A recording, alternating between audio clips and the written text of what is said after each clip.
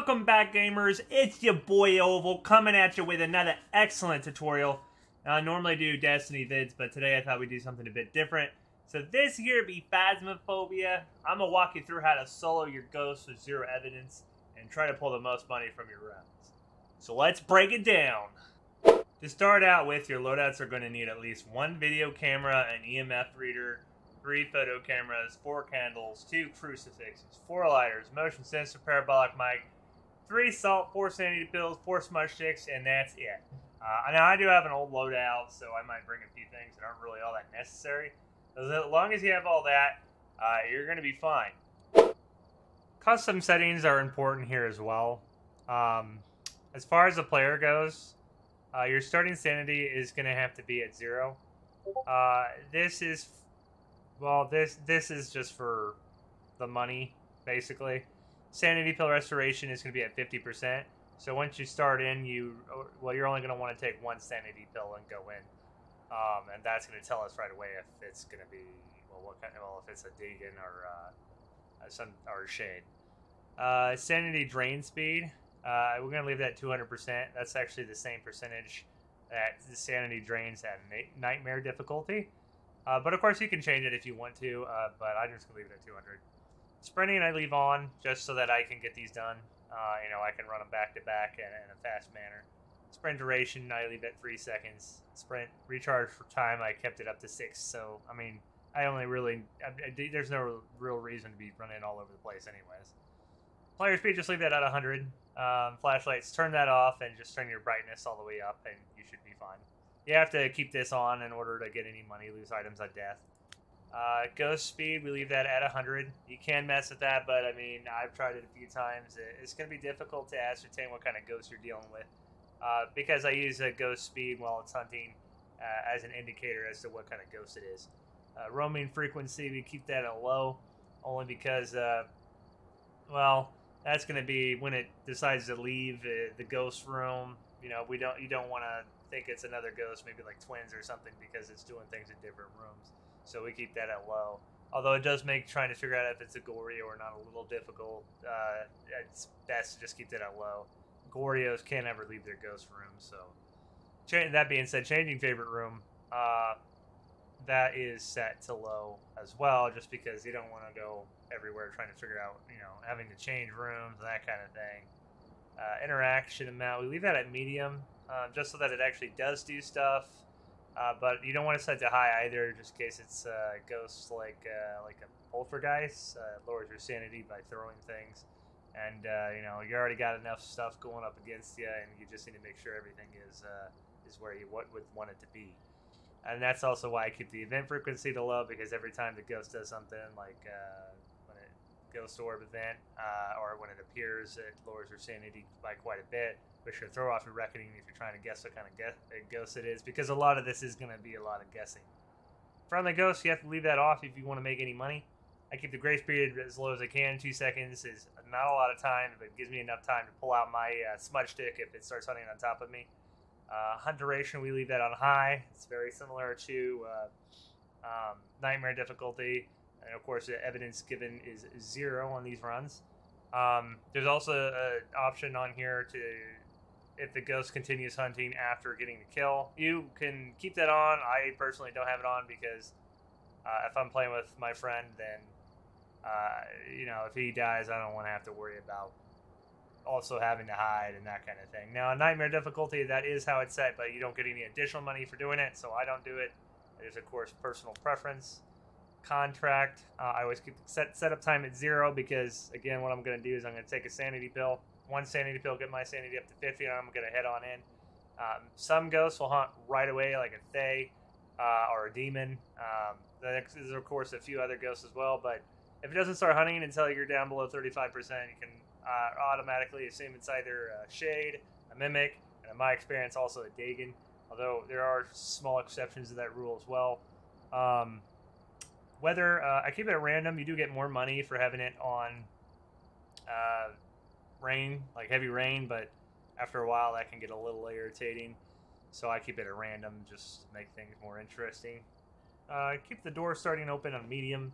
I mean, it get the same amount of money if it's on high or medium, but medium, at least not every single door is open in 6 different ways. Number of hiding places, you're going to want to keep that low. You definitely, I mean, if you're in a situation where there are no hiding spaces, I usually just make it hunt once and then get out. Or maybe not even at all, depending on what kind of ghost it is. It can really mess up your luck, basically. Sanity monitor you are going to have to leave on, as you are going to have to take a look at your sanity every now and then to figure out what kind of ghost this is. That's one of those instances where on Nightmare that is also off, but in this instance it's going to be impossible to figure it out. On Nightmare you get 2 different pieces of evidence, so it is possible to do it that way. Activity monitor you don't need on, so you just leave that off. Fuse box is the start of a contract, I leave that on, only so I don't have to worry about trying to find it while the ghost is hunting me at the start. And again, I don't have flashlights on, so having that on, it's only like a 0.1 difference. You can leave it off and just go and look for it, but you're probably going to survive a little bit better with just by leaving that on. And then, of course, you can leave the fuse box visible on map off. Cursed possessions, I have one left on, just so that if I need to drain all my sanity super fast, then I have a way to do that. And of course, it's set to random.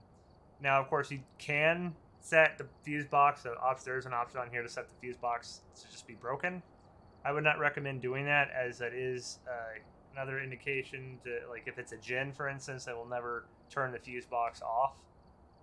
But of course, that is entirely up to you. I'm gonna leave that on.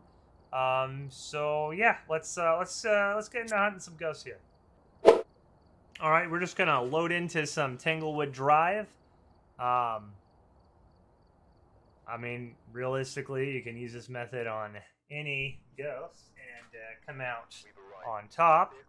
But there's some simple rules to live by.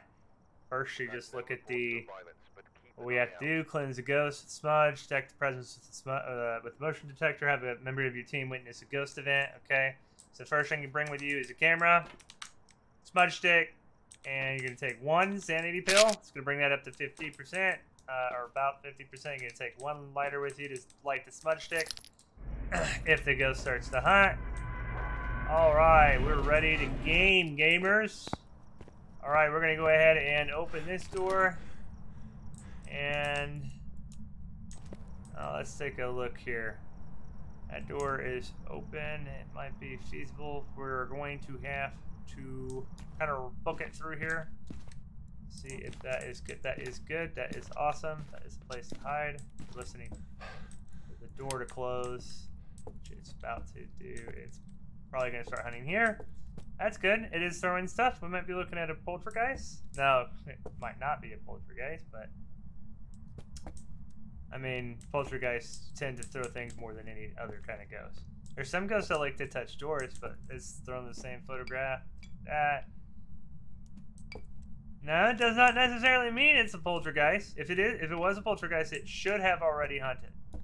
That being said, let's look at the door again. Alright, we have a cursed mirror. That's good. Take a picture of that. Just we're not really looking at getting a whole lot of photographs here. In this instance, the most amount of your money is going to come from, well, basically just the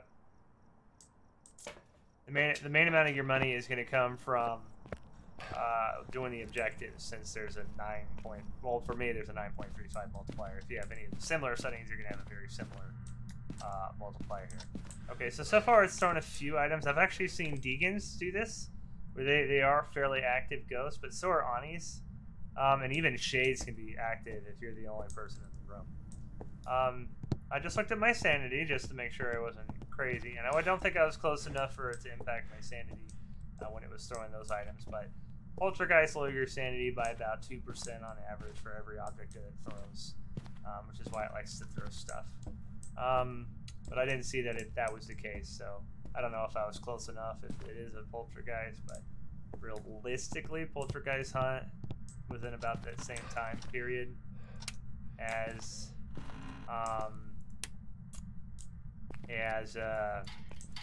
pretty much any other ghost. Oh, that's big. Yeah, there's a lot of openings here, well, there's a lot of hiding spots. Oh, that's even bigger. Let's go. Ghost. You always want to make sure you find the bone if you can. on the bigger maps. I don't want to go down there just yet. There is a good chance that this is either a shade or a Dugan.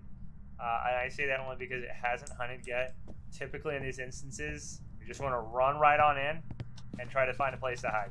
Now this might be an easy one here because it hasn't hunted yet. The game developers, and I actually haven't found this on any wiki, so maybe this will help you out. I think when they first introduced this ghost, a lot of people were dying from it because they were hiding and it can see you through walls.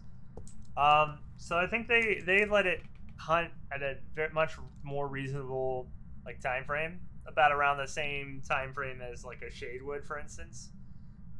All right, that's pretty good. If it starts to hunt and it turns the breaker off, it can't be a gen.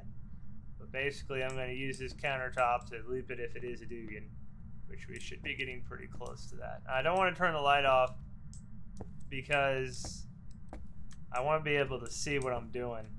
I am going to have to loop it here.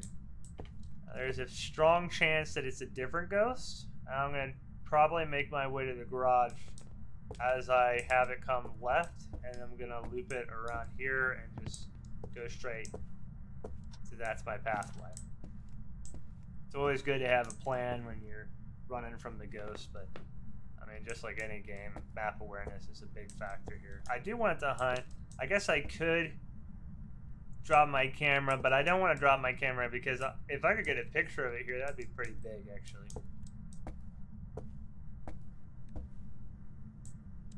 And this ghost is still not hunted yet. We're gonna go check our sanity in the truck. It should be pretty low by now.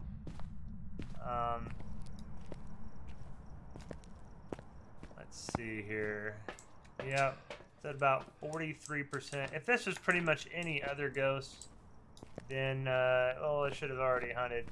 I think I am gonna try to turn the lights off, just so our sanity goes down a little bit more. We might have enough light if I just turn this one on, I think, and just turn that one off. So that way I am in the darkness here, and it will start hunting.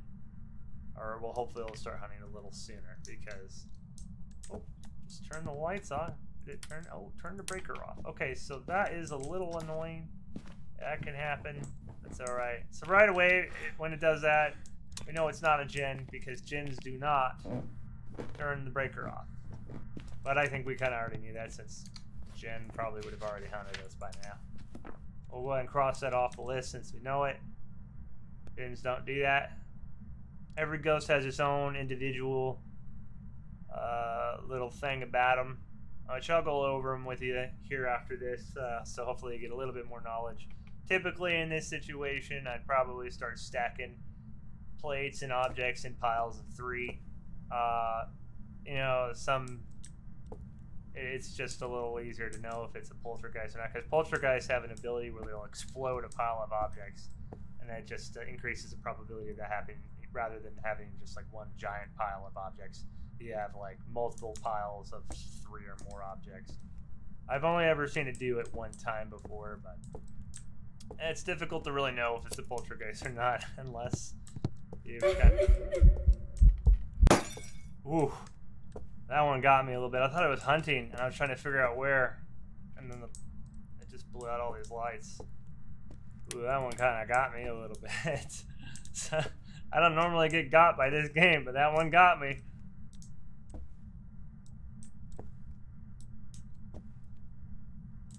Normally with the little laughter like that.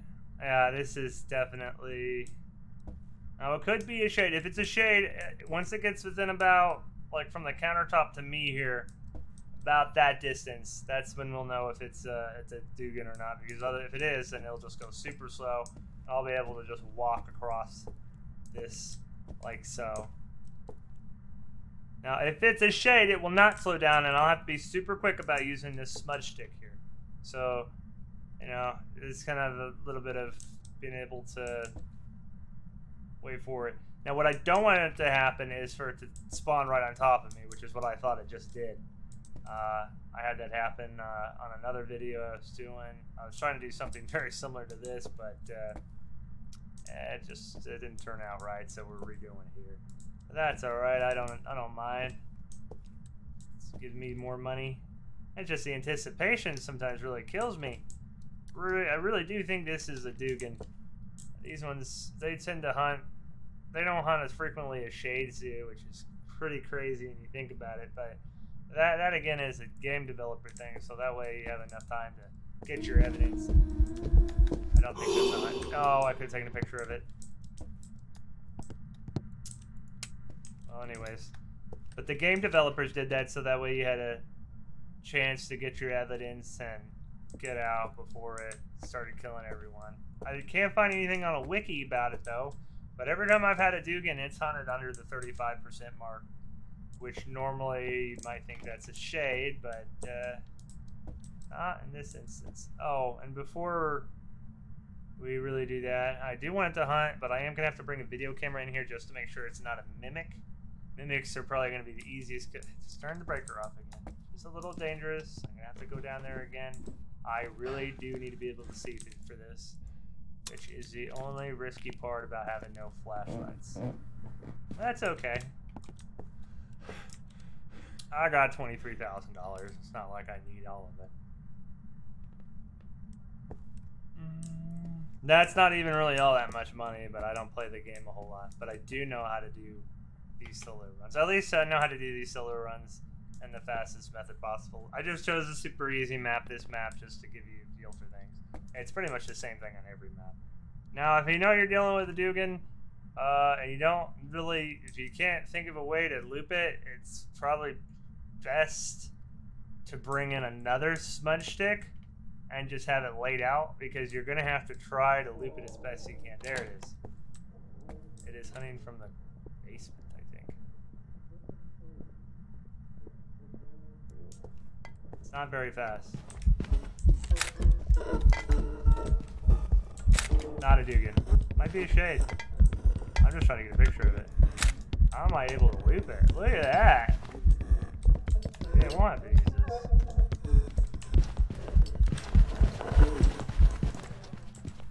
Alright. Well, I did end up having to use my smudge there. What I am going to do... Oh my gosh, I can't see anything. You see, this is what I'm talking about. Okay. Could be a shade. I didn't actually see it change form. I have had this happen to me one time before.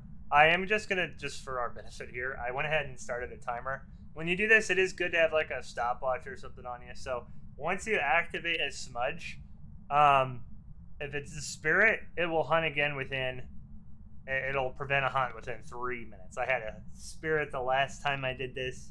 Super easy to figure out. It might not be exactly 30 minutes because I'm not exact on that. I'm just trying to get to a spot where I can hide. Actually, instead of hiding in here, I think I do want to get out and get a video camera if I can find my way out of here. If it's a demon, it'll be within 30 seconds. The only reason I say I want to get out of here and get a video camera is because, well, if it hunts again, I mean, it could be a mimic, and it was taking the form of a shade or Dugan, or maybe a shade.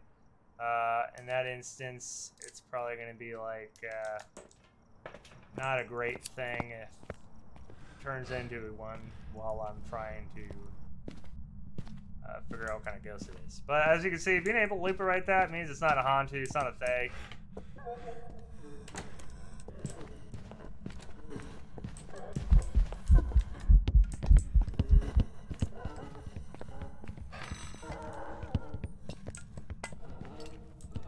Oh my goodness, couldn't see a dang thing. I hope it didn't see me go into this locker here. Nope. Looks like I'm in the clear. Now, if that was a Dagon, it would have killed me. So, I mean, we already knew it wasn't that. It hadn't been 3 minutes yet since I last did it, so it's not a spirit. I wasn't able to see any ghost orbs, so it's not a mimic. And it looked to be going at about the same speed. See if I got that ghost picture with the... Yep, I did. And since the ghost is actually in corporal form here, we can rule out a phantom. Although, phantoms probably would have... I'm going to go with shade on this, and then I'm just going to call this good.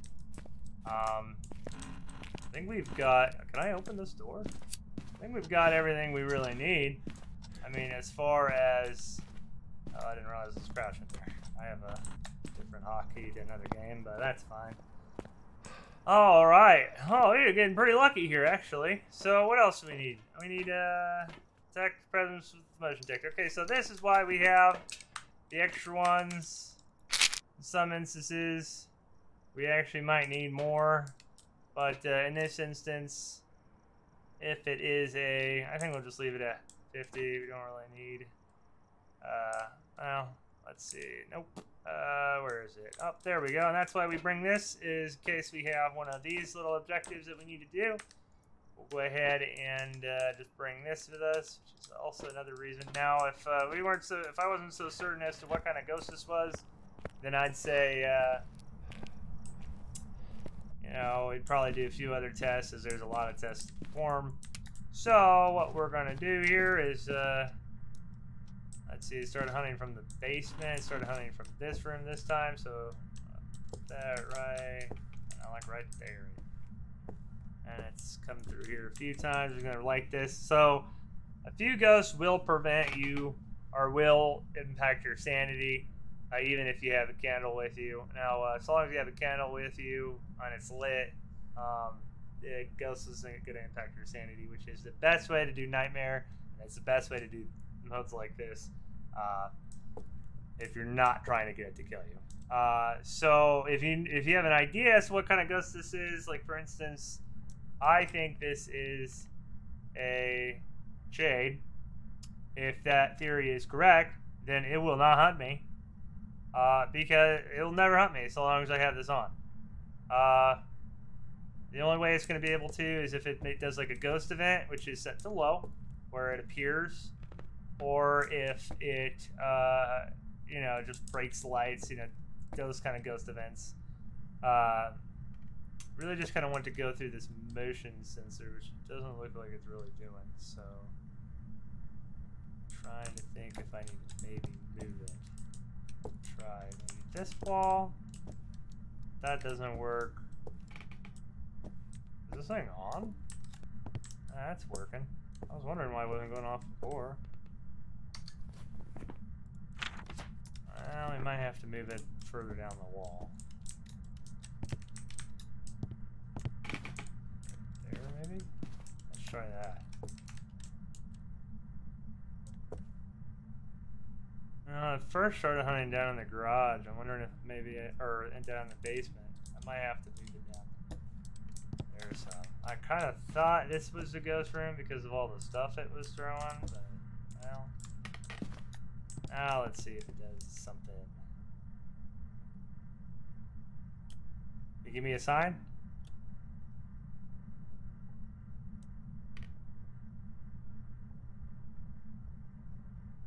Suppose I could look at the mirror. I don't know if it changed rooms or it's just not really moving around or what's going on with this ghost. Suppose it could be in a garage.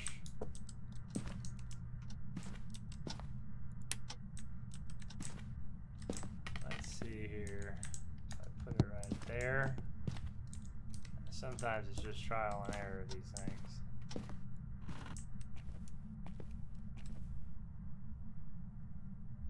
Come on, go through the motion detector. Still hasn't done it. I actually haven't heard it do anything either. Come to think of it, I think I am going to do that just for time's sake. It's going to drain my sanity a little bit here. Basement. So it is in the basement.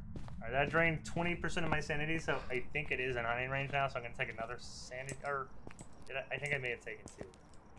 I did, but it did drain. It is in hunting range. Okay. So now it's not, so we're good. Again, another good reason to have that at 50%. Did it turn? No. Alright, we're going to have to move that motion sensor and bring it downstairs. Alright. Bring that bad boy down here. Let's see, and it was about around all this nonsense, so just gotta push down there.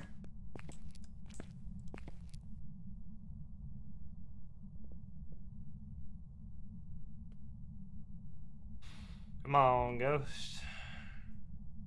Give me this objective, please. May have to push it down a little bit. I don't know if that's a great spot because I walk past this and it doesn't go off. Look at that. Look how close I have to be to it. That's pretty crazy.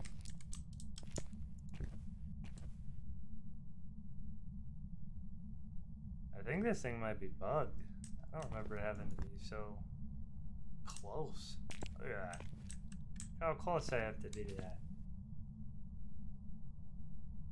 I don't remember that, actually. Well, anyways. Come on. It's just gonna go down the stairs and, like, walk. Look at that. Go off. Well. Might be bugged. Might not be able to get that one. Well, that's okay. I think we just get out of here for time's sakes. It's really a shame. Oh, let's go. Okay. Now that thing had to get really close to that ghost, and unfortunately down there in the basement, not a great spot for it. All right, but yeah. So if this is a shade, I could just sit here in the hallway forever, and it would never hunt me. So that's what we're gonna go ahead and guess with. Just for the video's sake. I know it's been a little long, but sometimes it can be a little long. Now, you don't have to worry about the pictures or anything. That's why I just kind of kept taking pictures of it while I was hunting until I get a ghost picture of it. Because you're not going to get any money off of that. The main thing you're going to get money off of is these objectives. You guys shade. So, and of course it was a shade. Just like that, it's super easy.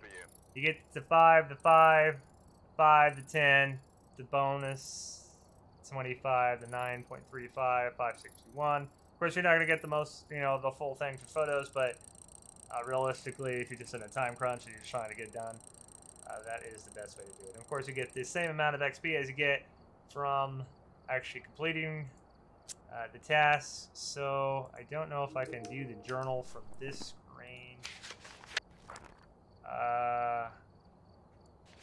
Oh, here we go. Okay, so I can go through each ghost type with you here. I've already gone over a few things, but I'm just going to go over each one and how to test for it. So spirits, the only way you can really test for a spirit is after it hunts. You start a timer that hunts within 3 minutes. It's not a spirit. But if it's close, like 2 minutes and 40, 2 minutes and 50, I'd probably just do it again just to see if it's about the same. Then I would just go with spirit. Race, that's why you bring the salt. You just pour it all around everywhere. And if you've poured it everywhere and it hasn't hit a single pile, that means it's more than likely a wraith, but that's a hard test. You can also test with an EMF reader, which is also why you bring that with you. If you're outside of the ghost room and you get an EMF reading with nothing happening, that means it just activated its ability and teleported on top of you. However, that can be difficult, as sometimes it could also mean it's a banshee and it's doing things outside of the ghost room because it's hunting you. Banshees are super difficult to really kind of figure out, but it's like when it does stuff around you and it's not in the ghost room. So first you'd have to know where the ghost room is. And that one can be tricky, but if you're playing with multiple people, it's a little easier to figure out. We actually did a prison run where that, I was just in a closet the entire time, and we were able to find a bone and everything else. You're able to walk right up to the ghost, my buddy was, and didn't care about him at all because it was hunting me. So phantoms, yep, that's what I was saying earlier, is if you get a picture of the ghost, it'll immediately disappear. But if you get a picture of the ghost, you get a ghost picture, and it's not in the picture, then it's a phantom. But if you can see the ghost in the picture, it's not a phantom. But more importantly, when they're hunting, they are almost impossible to see. Like, you'll know, like, it's invisible for a good portion of the time it's hunting. And you can just say, well, that's a phantom. But getting a picture, of course, is clear-cut evidence. Poltergeist, the test to get that one is you need to have, like I said, earlier, you pull, like, maybe 3 or 4 piles of 3 or more objects together. You can also see your sanity go down by 2% or more, every time it throws something, it'll drain your sanity. They also have a penchant for, like, pretty much touching and activating everything around them. But they have a normal walking speed, just like all the other ghosts I've covered so far. Jinns, they do have a faster walking speed, and I have confused them with Morois. So basically, once they have line of sight of you and they see you, they will be twice as fast as a normal ghost, or almost twice as fast, maybe like 50% as fast, up until about 3 meters of you, and then they'll slow down. Now, naturally, you don't really want a ghost to get that close to you before they start to slow. Normally, you're going to want to have a smudge stick. But you can rule out a Jinn if it ever turns off the breaker box, which is a little difficult sometimes because not all the ghosts will always do that. And it usually hunts at about the same normal time period. But also, if you have an EMF reader if you have an EMF reader on the fuse box and it activates its ability, you'll get an EMF ×2, which you'll only get normally if it turns the fuse box off. If the fuse box is still on and you get that, that means it just activated its ability and it's a Jinn. That can also be a hard test to do. Better to just have it really just chase you. Mirrors, you can perform a mirror test by turning a light switch on and off in the same room, or the ghost room. It has an ability where it might turn the light off immediately after you turn it on. Although these ghosts can be a little hard to really predict, so I usually just kind of wait until I think it's a mirror or not. Mirrors can't turn on lights, so if it turns on the TV or turns on a lamp or something, you know it's not a mirror. Revenants are super easy and super scary. So basically in that starting phase when it starts hunting, you're going really, really, really slow. Or if, it sees you, it starts speeding up like crazy, that's Revenant. You definitely don't want that thing to start to see you if you can help it, as they're really hard to get away from. And then of course we just did the shades. Shades are super easy. If it doesn't start hunting until really late, then it's either that or a Dogen or a Mimic. Demons, you can do a demon test the same time you do a spirit test, actually. So after using your smudge stick, they have a chance to attack within 30 seconds of you using your smudge stick. Every other ghost, except for the spirit, it's 1 minute and 30 seconds after smudging. They also don't really like crucifixes, which is like they have like a bigger radius on that as well, but those ones can be really annoying. Yuris are really difficult. They're hard to really tell if you got a Yuri or not. But basically, they do have an ability where if you're in the ghost room, they have an ability to slam doors. It does not do it very often, but it also has a secondary ability where it drains your sanity by quite a bit. So that one would be one of those more difficult ones to figure out.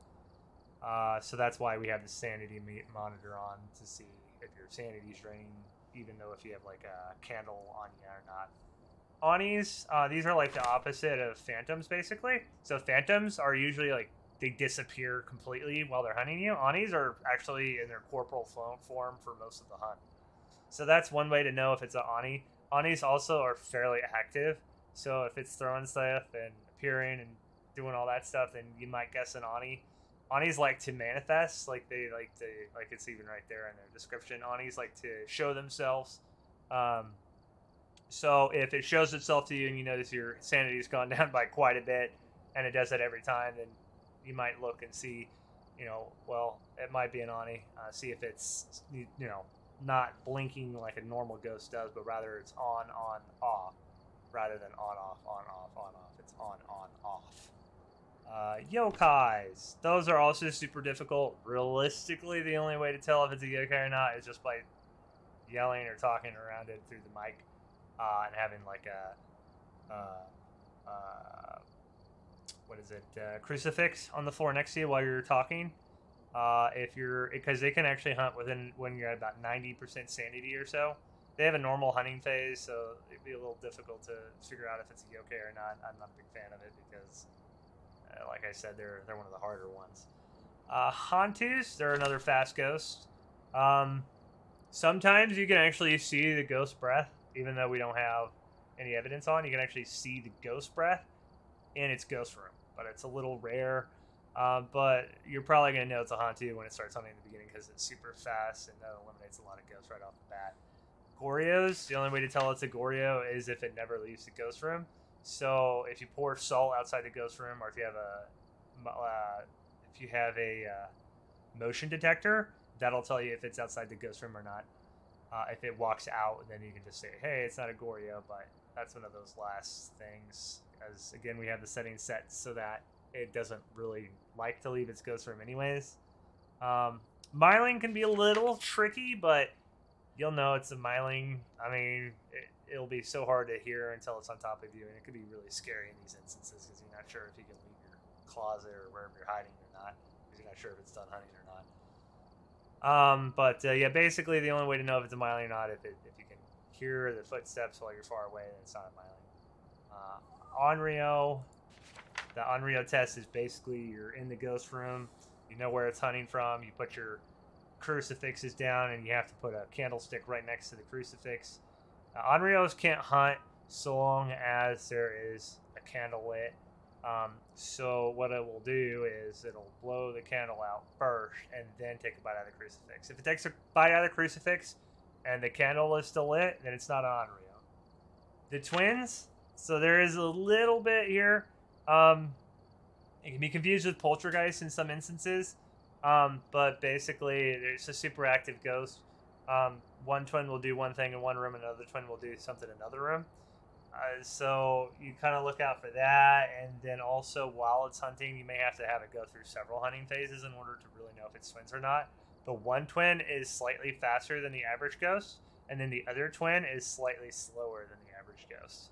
So if you see a bit of a difference there, then that's another way to know it's twins. Raiju is pretty easy. I mean, all you got to do is put a bunch of electronical stuff on the ground and go hide in a closet and just listen to the footsteps. If it starts to speed up after it hits those objects, then that's a Raiju. Obakis are pretty interesting. Up until recently, there wasn't a real clear-cut way to tell if it's an Obake. But basically, while it's hunting, it has a chance to change the ghost that it... So you see the normal corporal form of the ghost, and while it's hunting you, it'll, like, for like a split second, change into another... one of their ghost figures that they have and change back to the one that was just on under. I've only ever seen that happen one time, but it was pretty cool. Mimics are pretty easy. All I gotta do is take that camera in with you and see if it's a ghost orb or not. Moroi a little difficult since when it first starts hunting, it'll probably start hunting there towards the beginning, and it'll seem like it's normal speed. So that's why I do a few more tests before I take any sanity pills. After your sanity gets to be about 0, it's about as fast as a Hantu or maybe like a Gen that's looking at you. That's why sometimes I can get them confused. But another way to test if it's a Moroi is if you can get it to talk to you through the parabolic microphone. Since there's no evidence, there's no way for you to get to talk to you on a spirit box. If there's at least one evidence on, it will always be a spirit box. That is something else that's also just that I know. Same thing goes for Goryo, actually. If there's one piece of evidence, there will always be dots. Dagon, it's just like this shade. You have to be really careful in those instances. You can't just say automatically shade just because it hasn't hunted yet. These things can hunt with the shade and throw off your reckoning. So if you're in a closet or something, just trying to see, waiting for it to hunt, you might not want to be. That's why I was out there in the living room, or just preparing myself to be able to loop it. Phase. These are the scariest thing when you first walk in. When you're at 50%, they are super fast and they hunt and hunt and hunt and hunt. Now, after a while, they'll start to slow down, and I'll give you a pretty good reckoning if it's a Thay or not, because it won't be as active. So there you are. That's how you pretty much do every single type of test. A lot of it is just having the ghost hunt you and just noticing certain behaviors that the ghost might do. Sometimes you might get lucky. I do, when I go to do things, I get a little bored and I'll do like random. So of course I just did Tanglewood Drive since that was going to be the fastest one to do in a video.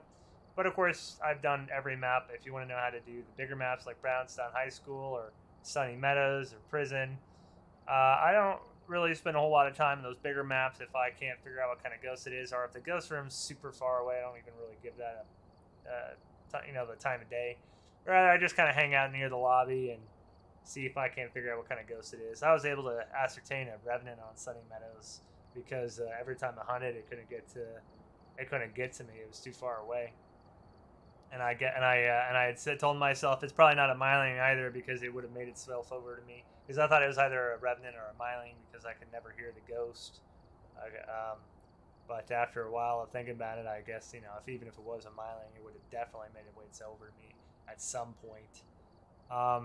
In prison, we were able to do pretty well against the Banshee because I was playing with a friend.